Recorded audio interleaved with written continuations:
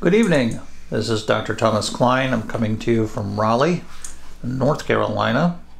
I am working with the National Pain Council to make sure that everybody in the United States can receive pain medications for any problem that they have. Did you know that if you read the FDA blurb on pain medicines, it says it's okay to even treat people with heroin addiction with pain medicines? That's coming from, the people in charge of pills. But it's against the federal law to treat somebody who has a heroin addiction with pain medicines. So today we want to just talk about the actual medicine. We want to talk about heroin. This is a reproduction of a heroin bottle sold back in the 1920s.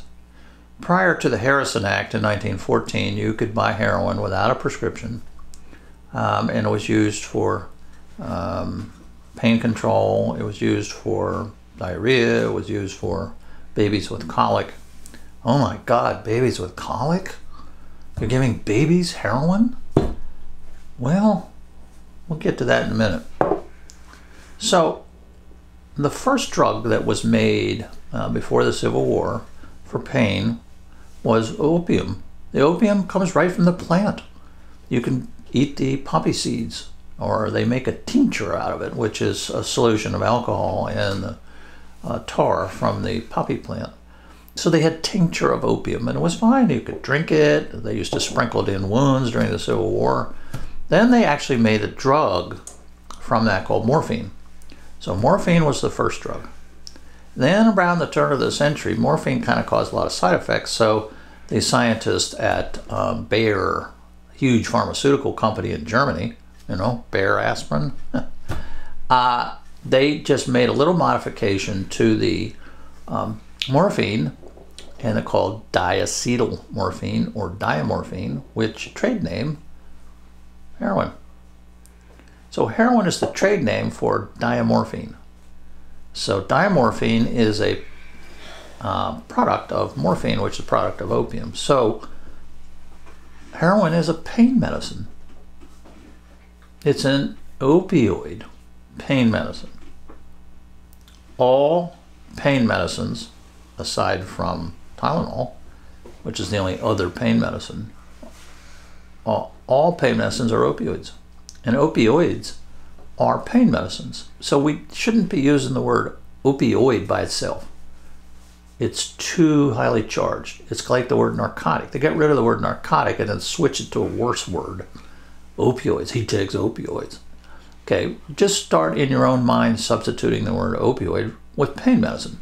So when you read about he died of heroin overdose, read it as pain medicine, because heroin is a pain medicine, and it's used in all the countries in the world except the United States. Why is that? Because the federal government in 1924 decided if you get rid of all the heroin, you won't have any more heroin addiction. That was 100 years ago. Didn't seem to have worked.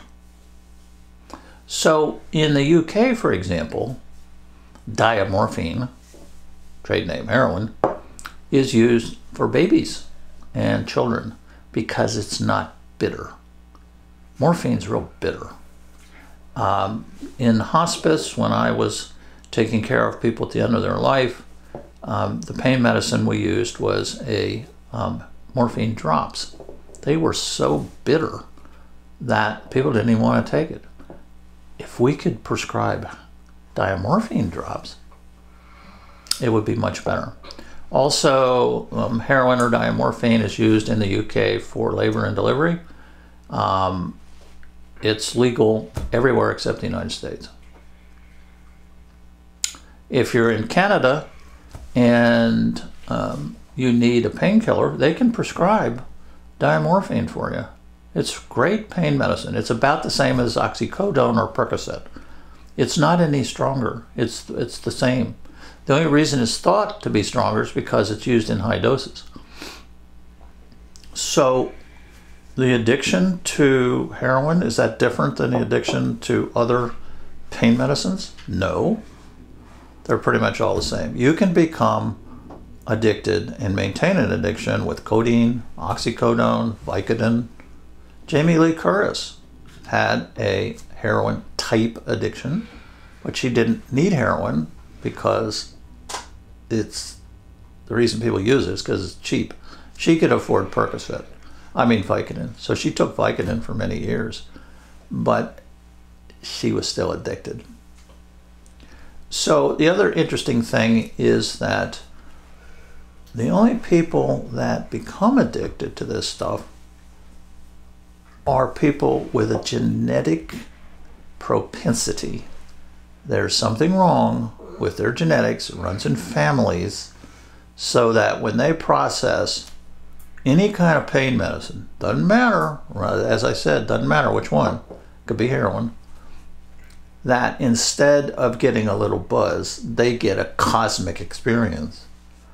When you talk to people about the high, a word we don't like to use at the National Pain Council, when they become euphoric from this stuff, it's unbelievable. It's like the sky opens up, there's nothing wrong in the world. It's an experience nobody has ever had. Good experiences that we have are peanuts compared to the experience you get with any kind of opiate pain medicine. If you have the genetic propensity, the gene is A118G, they know exactly where it is. There's lots and lots of articles to show it, but it's very difficult for people to believe this. Other addictions like methamphetamine and cocaine and even marijuana, if you do it too much, are not genetically linked. They say it runs in families. Well, that's because the family all smokes marijuana or takes cocaine. But it is not truly a genetic disease. To become addicted to methamphetamine, which is the worst of all the addictions, far worse than heroin addiction, you have to take it for a long period of time, and you have to have abnormalities in your personality. That's where all this stuff comes from. Not from opiate addiction. It happens suddenly when people are not expecting it, and it's only less than 1% of the population. Only 1 in 1,000 people become addicted to pain medicines. Now, very important to know that because it happens abruptly on the first few pills, pain pills, and a person goes to the moon, that's not normal. We have a physician in Boston, and I keep his email to me, that on his first pill, he went to the moon when he became addicted to Vicodin as a physician, and took 5 years out of his career. But he's okay, and he's back practicing. And he wrote a book, if you want to read it. It's called Free, F-R-E-E, Refills. Other interesting things about heroin is it does appear that most heroin addicted people work, are employed, and 75%. So this is not necessarily people all behind dumpsters. It's a disease. It's a medical disease, and there's a medical treatment. And the medical treatment for it are specially made opioids, pain medicines, that can treat this disease. So it's a bad disease, but in terms of crime, people with opiate addiction have the lowest rate of serious crime. The people with the highest are alcohol and methamphetamine and cocaine. So it's not as dangerous as you think. The reason that people with opiate addiction are considered so horrible is they steal and they cheat and they lie. And that really bothers families a lot more than if they were violent, like with alcohol.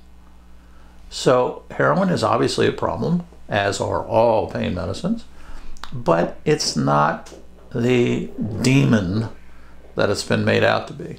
People are very afraid of this stuff, and that's reasonable, but like President Roosevelt said, it's more fear of fear itself. So those are some of the facts about heroin, to give you the straight story. And the National Pain Council is going to be publishing a little piece about the truth of this pain medicine. Good evening.